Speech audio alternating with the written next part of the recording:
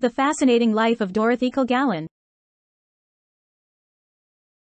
Dorothy Kilgallen rose to prominence as a newspaper columnist and became one of the most influential TV personalities of the 1950s and 1960s. She was born on July 3, 1913, in Chicago, Illinois. She died on November 8, 1965 in Manhattan, New York. Her parents were James Lawrence Kilgallen, a journalist, shown on the left, and May Ahern, a former singer. Her sister was Eleanor Kilgallen, a talent agent. Growing up, Dorothy was exposed to the world of journalism from a young age through her father's work as a newspaper reporter. After leaving College of New Rochelle in New York, Dorothy began her own career in journalism as a cub reporter for the New York Evening Journal, which later became the New York Journal-American. She became one of the youngest columnists in the history of the Hearst newspapers when she began writing her syndicated Voice of Broadway column. She covered a wide range of topics in her column, including celebrity gossip, current events, and true crime stories. Kilgallen also had a particular interest in high-profile criminal cases and conducted her own investigations into cases like the assassination of President John F. Kennedy. In 1936, Dorothy Kilgallen embarked on an extraordinary adventure, a race around the world. Alongside two fellow New York newspaper reporters, Kilgallen competed using the only means of transportation available to the general public. Her participation in this historic event not only highlighted her pioneering spirit but also established her as a trailblazer for women in journalism. Kilgallen finished second in the race.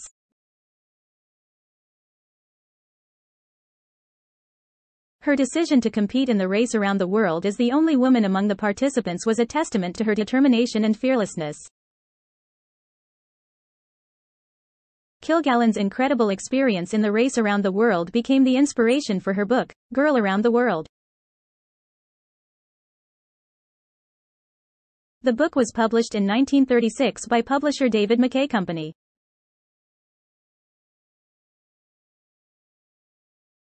Kilgallen wrote, "I circumnavigated the globe in 24 days, 12 hours and 51 minutes, figuring from the time I left the city room of the New York Evening Journal until I checked back in there yesterday morning. It's been a thrill. I'd be a bit of a hypocrite if I assumed it was just a casual trip. It was anything but." Her book served as the story idea for the 1937 film, Fly Away Baby. If you happen to come across a copy of this book, consider it a rare treasure, as it is highly sought after and notoriously hard to find. Kilgallen's reputation as an investigative journalist continued to grow throughout the 1940s as she uncovered stories about organized crime and shady politics. With her dedication to uncovering the truth, she quickly rose to become the most influential woman in journalism during a time when the field was dominated by men. In addition to her work as a journalist, Kilgallen was also passionate about theater and entertainment. She frequently attended Broadway shows and movie premieres. Her love for entertainment would later play a key role in her career on television.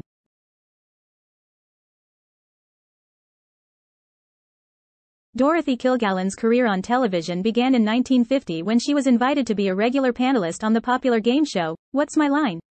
The show, which aired on CBS from 1950 to 1967, featured celebrity panelists who had to guess the occupation of a mystery guest by asking yes or no questions. Kilgallen became a fan favorite for her wit, intelligence, and sharp questioning skills. Kilgallen's success on television helped her to become a recognizable media personality.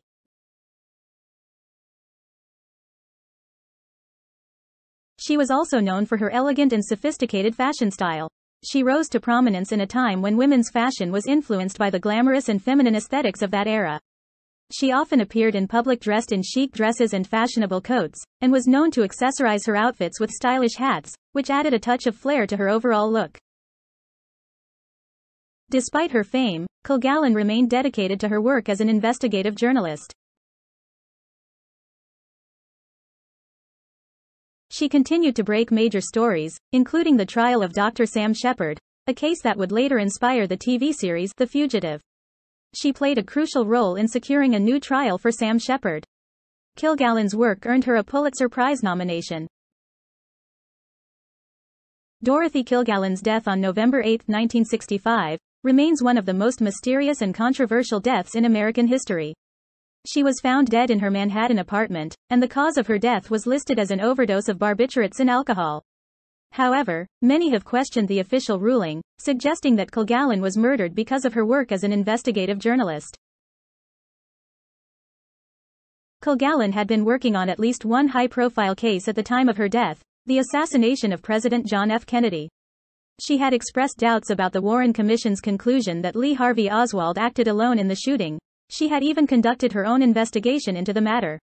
Kilgallen's findings may have put her in danger and led to her untimely death. Kilgallen's legacy is a testament to the power of journalism in exposing injustice and holding the powerful accountable. Her commitment to truth and justice serves as a guiding light for aspiring journalists who strive to leave a lasting, positive impact on the world. Did you know? Dorothy Kilgallen was married to Richard Colmar. They had 3 children, Jill, Richard and Carrie. She also had a relationship with singer Johnny Ray.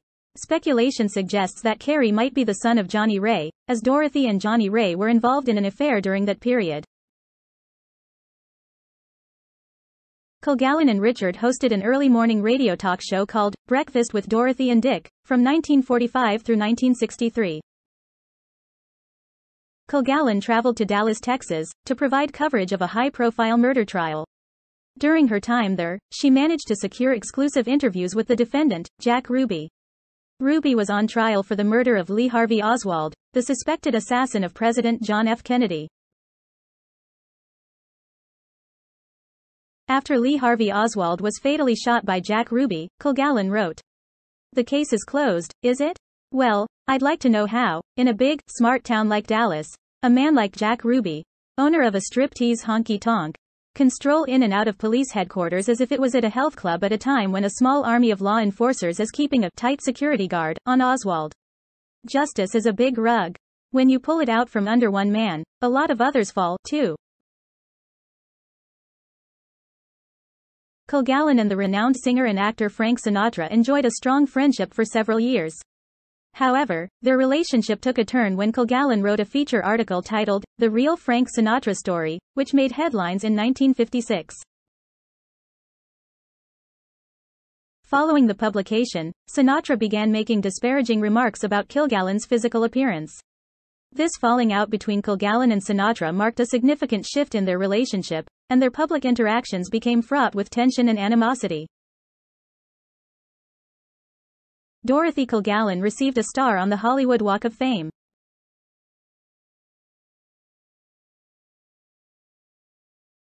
You'll see clips of Johnny Ray at the beginning of Dexy's Midnight Runner song, Come On Eileen.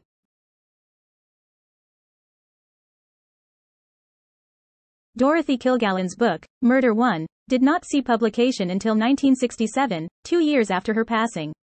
Murder 1 allows readers to delve into the compelling mysteries she explored. Kilgallen's untimely death at the age of 52 to this day remains shrouded in mystery.